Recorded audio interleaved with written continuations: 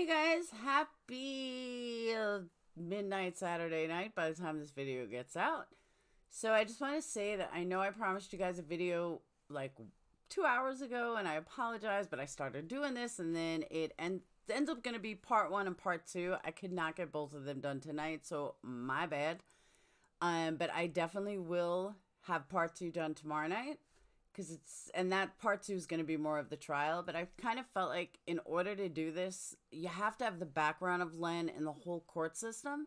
And being that in the last couple of lives that I did, a lot of guilters are stuck on certain things and they're not understanding the entire corruption or the timeline of everything. And believe me, I've been studying this case for a long time. It's a lot of work to really study everything. So I went through a lot of my old stuff, a lot of old notes, old videos in the last couple of hours, and decided to put everything together. And I think you guys are really going to enjoy it. And for those of you that are new to the case, you're going to learn something. For those of you that are old, probably know all this already. But in order to lead up to part two, we need to get through part one and who these people are.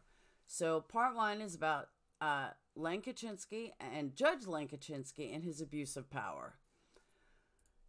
So if you guys don't really know who Len Kachinsky is, or Judge Kachinsky, or formerly Judge Kachinsky, he was Brendan Dassey's attorney that completely fucked Brendan Dassey.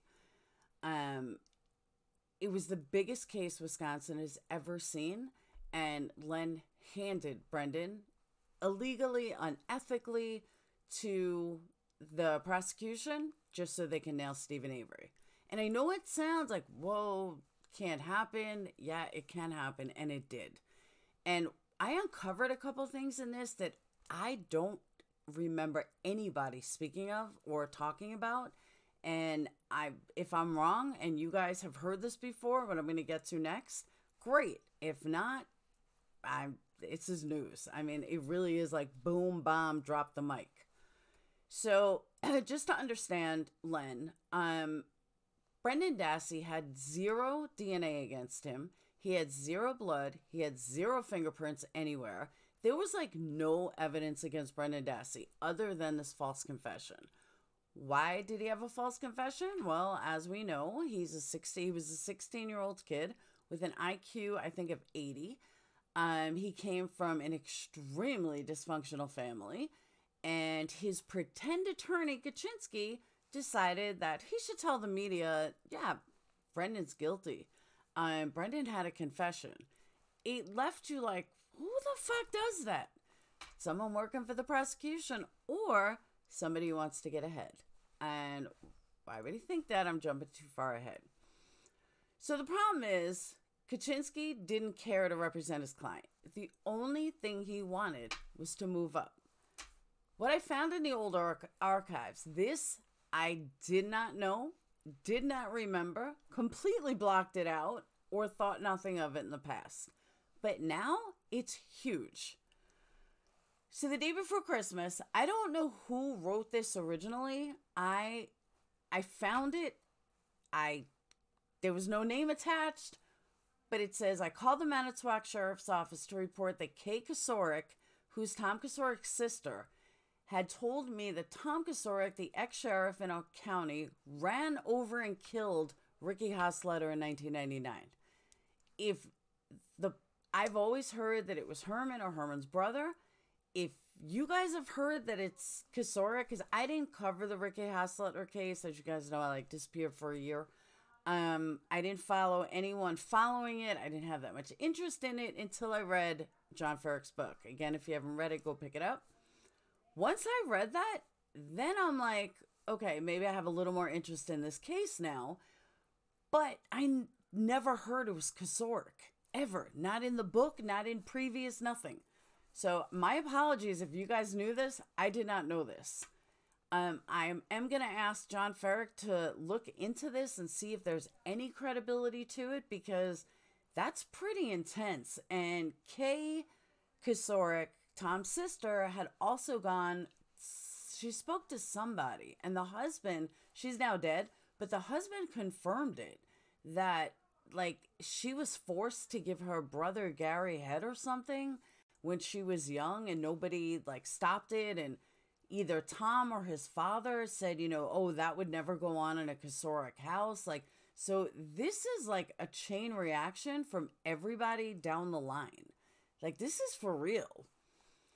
So Kocourek was in charge at the time, and Bushman and Peterson lied about the cars that were involved and everything, and, you know, went like all different ways. It was a minivan. It was this. They wanted to completely cover it up. The death is still unsolved. Maybe on his deathbed, he'll finally admit it. But it does not surprise me for 1 second that Kocourek is behind this. I've said Kocourek is behind a lot of things, but to know that he probably, looks legit to me. There was no reason for somebody to just make this up. And Kay's husband, again, confirmed that she said that Tom, and they have spoken to Tom about it, or she was going to speak to Tom about it before she died, that Kocourek is the one that killed Ricky Hosletler. Okay, it's late. I still can't say names. So everyone involved in Avery's case was promoted to higher positions after they were both convicted. Even his own attorneys, Dumb and Dumber, have made a fortune traveling the world, speaking for a case, biggest case in Wisconsin that they lost. So as you guys know, I'm not fans of Buting and Strang. Never was. I think they could have done a lot more, and I'm glad that, you know, now people are starting to agree with me and see that, yeah, they were Dumb and Dumber. So timeline begins. I originally put Colburn's timeline up here and decided to leave it just because I had it already. And all right, I'll admit it, I forgot to remove it, but we're going to go past that.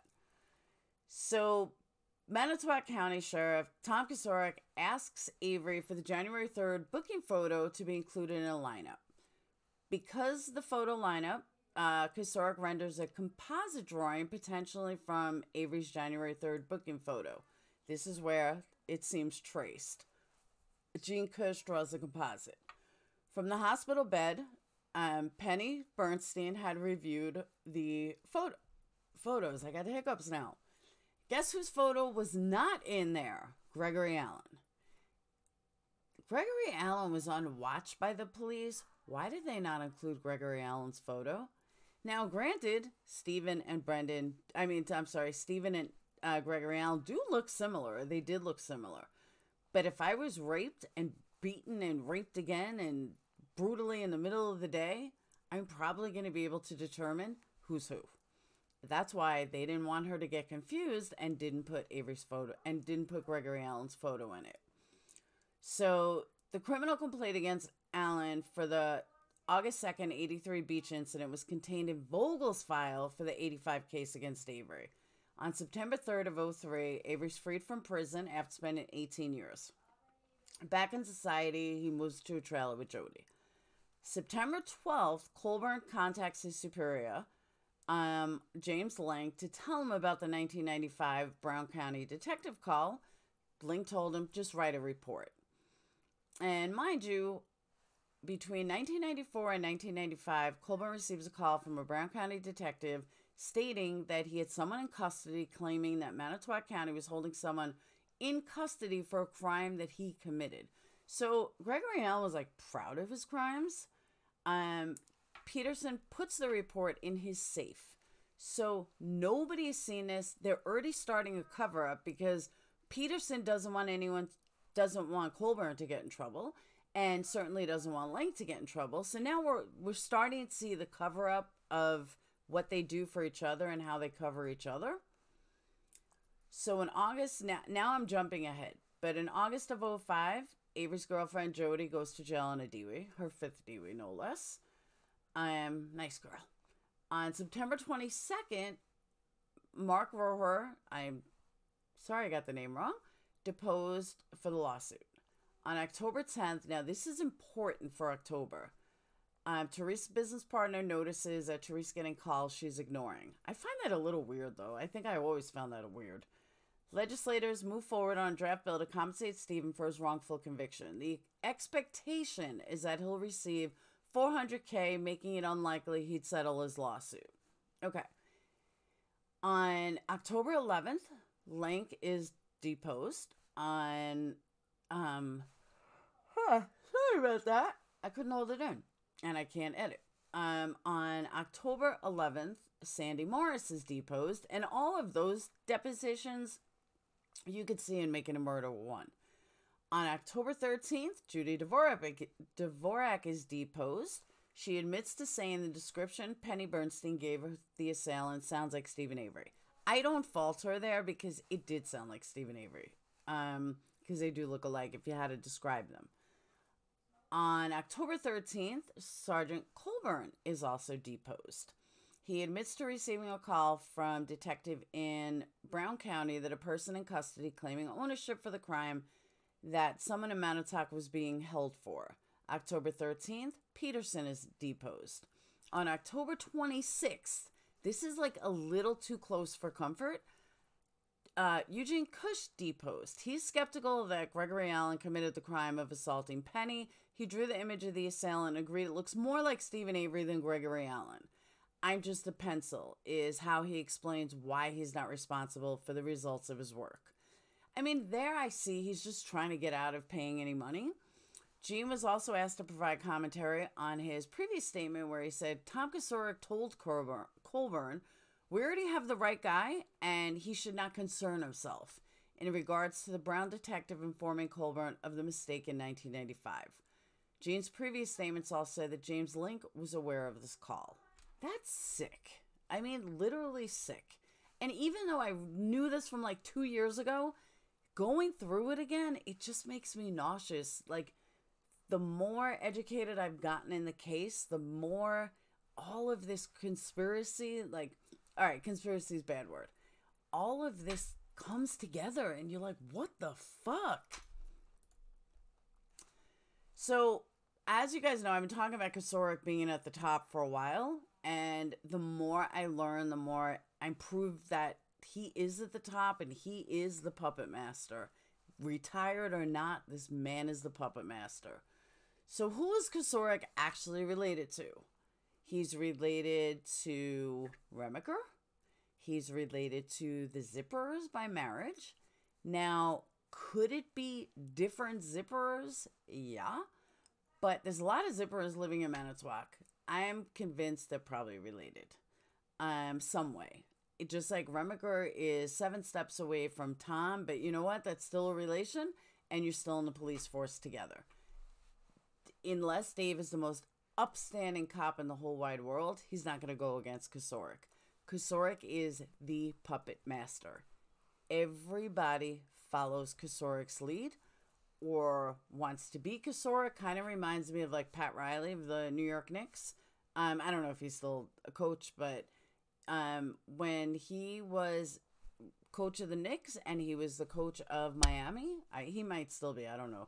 But he was a puppet master. Every man wanted to be him. Every girl wanted to be with him. I mean, not me, I was a teenager, but you guys know what I mean. He was the puppet master.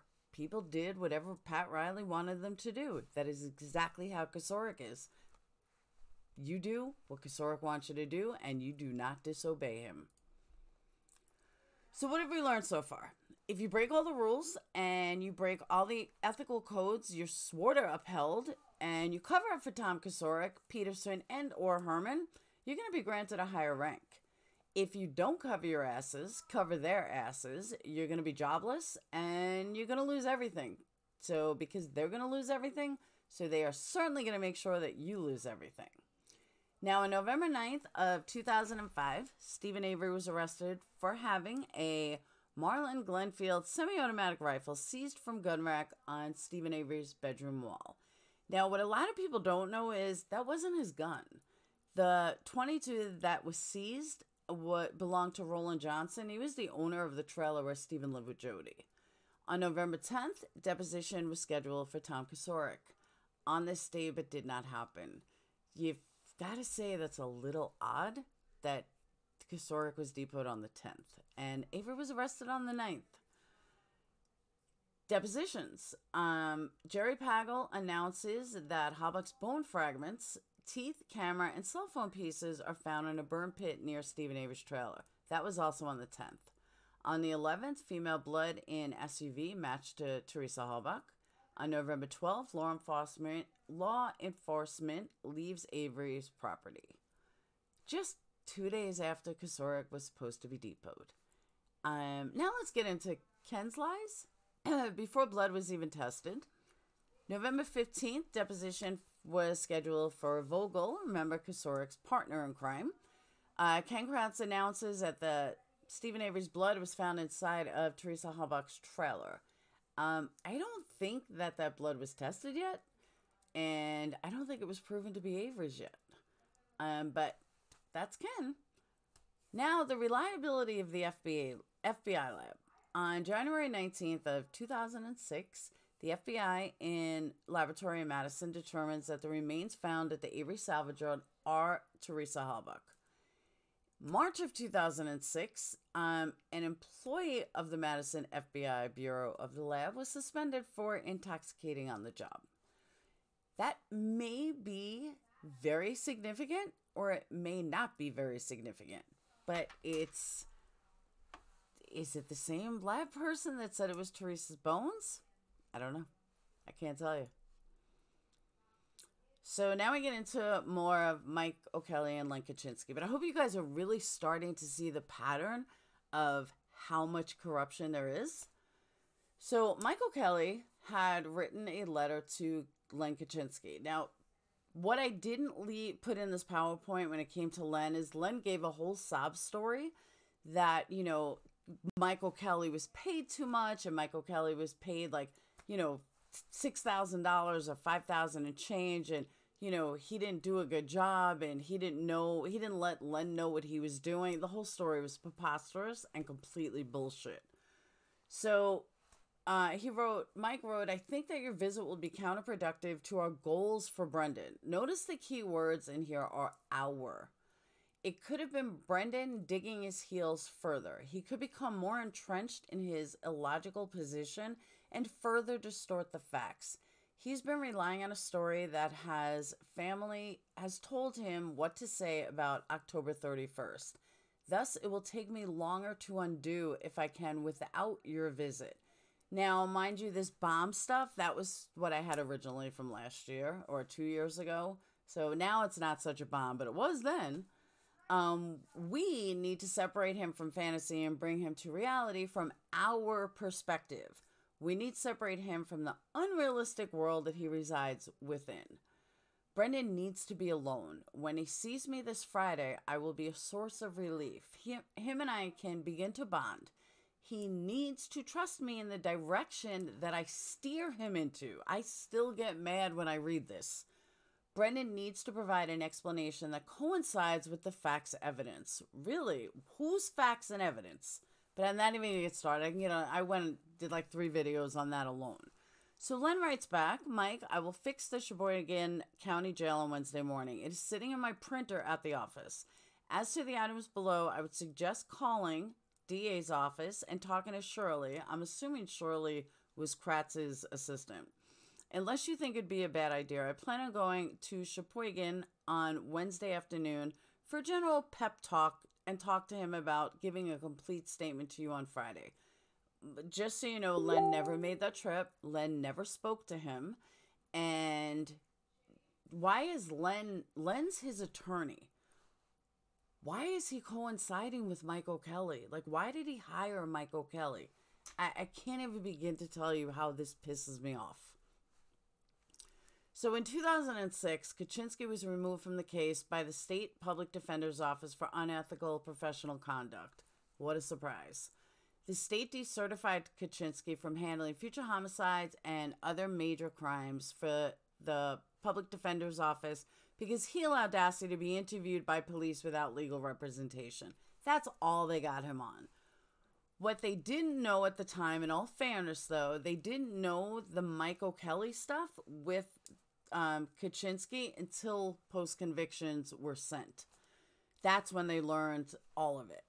Now, in 1997, Len Kachinsky was elected a municipal judge. In 2005, he was reelected as a municipal judge, or he was campaigning in March of 2005. So I don't know when the election year was, but I'm assuming he was reelected that year. In 2006, he was removed from a public defender. But what the worst part is, after 2006, he was reelected as a judge. So he moved up the rank. So he knew that as long as he got Stephen Avery away, that he was going to be reelected as a judge. Part 2 is coming tomorrow.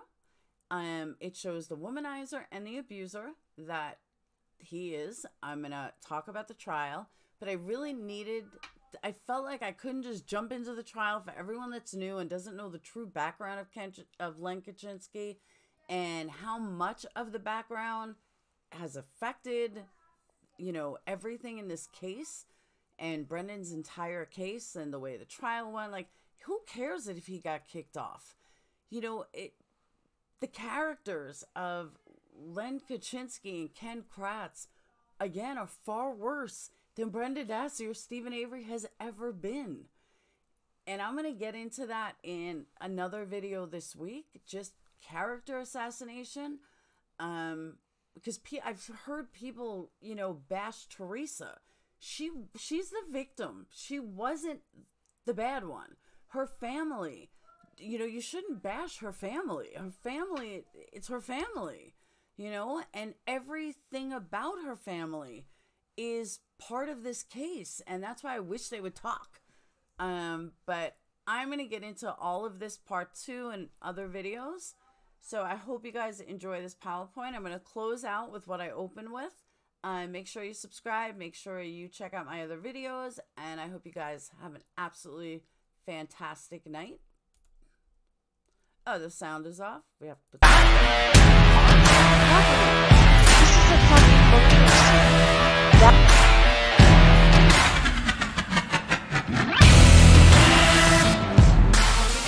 I'll see you guys tomorrow.